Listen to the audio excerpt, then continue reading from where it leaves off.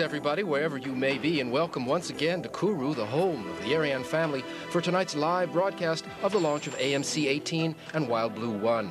The space base is coming alive at this hour in preparation of the launch activities, and it'll be our pleasure to bring all the events to you, including interviews with the key players for both the launcher and satellite. Liftoff of the Ariane 5 coming up. Our American viewers will be with Joshua Jean-Paul and Jean-Michel Desobeau.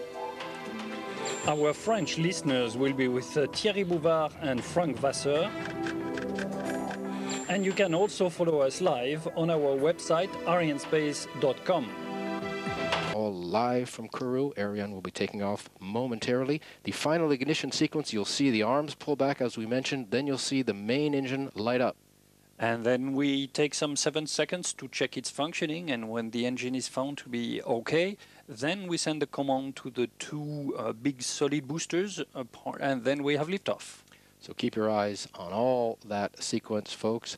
We're going to cut away. We'll let you watch the final moments with the DDO, and we'll be back after liftoff.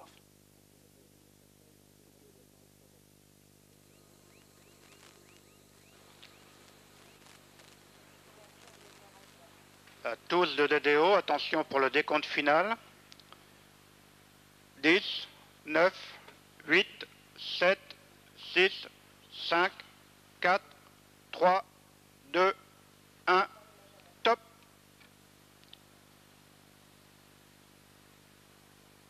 Allumage Vulcain.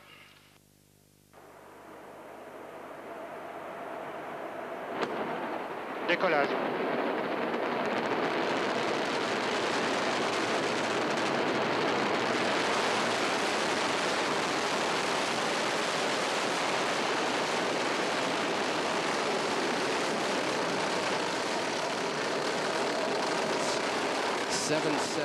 Tons lifting off from the pad. Ariane beginning her mission we weren't able to see much because of the low clouds. We mentioned the weather today, but we can follow along by the figures. There's another camera, another shot. Ariane making her way through the clouds. You can see the main engine turning. The DDO saying all is normal on board. The figures on the left, Jean-Michel?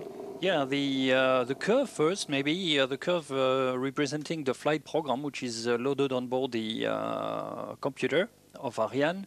And on it, you see that little moving cursor which indicates the actual position of the vehicle as reconstituted from the onboard telemetry. And at the bottom, some indications, the most important being the two lowest one.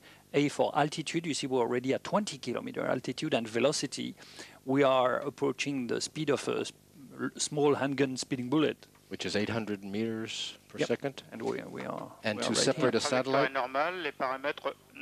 everything on board is okay, says the DDO. To separate the satellite, what's the speed we need? We need much more than that. We need more than 9 kilometers per second.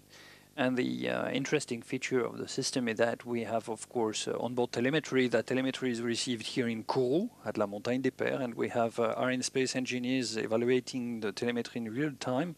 And the range operation manager received the information from our Arianespace folks up there and retransmit this information to us, so we benefit from that, and also mostly to the downrange stations, which are spread all over the world to follow the launch tonight. So again, our Ariane launch vehicle delivered accurately on a geotransfer orbit. It's 2 passengers, tonight WildBlue 1 and AMC-18, which our clients, WildBlue and SES AMERICOM, entrusted to us. As Jean-Yves Le Gall indicated, our next rendezvous is on December 27th for the launch of Kourou on a Soyuz vehicle from the Cosmodrome in Baikonur.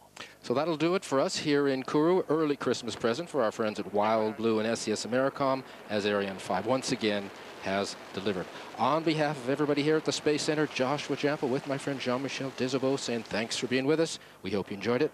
We'll see you next time. Good night and happy holidays. Happy holidays to all.